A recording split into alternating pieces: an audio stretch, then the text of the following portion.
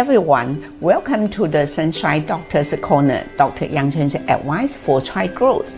I'm Dr. Yang Chen. In this series, Demystifying Common Clinic Questions, we will share questions frequently asked by parents.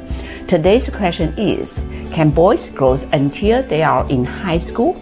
In the previous episode, it was mentioned that girls can only grow in height until their bone age reaches 14 years, while boys can continue growing until their bone age reaches 16 years. In Taiwan education system, if 16 years old corresponds to the first year of high school, it means that boys can continue growing until the first year of high school. I'm Mimi, the teaching assistant. During the process of children's growth, there are three relationships between their age and bone age. 1. Bone age equals age. 2. Bone age is less than age. 3. Bone age is greater than age. This relationship and their impact on height will be explained in detail in the next series.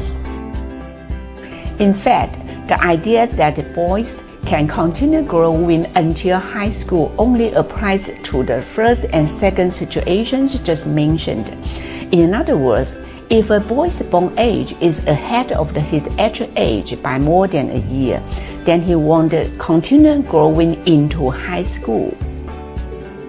Generally speaking, an advanced bone age compared to one's chronological age is commonly found in children who are overweight, experiencing precursor puberty, or have a certain specific genetic disease.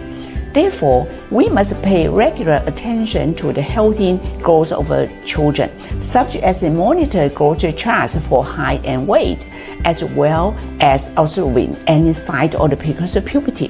This way, boys can truly continue growing into high school. See you in the next episode. Bye-bye.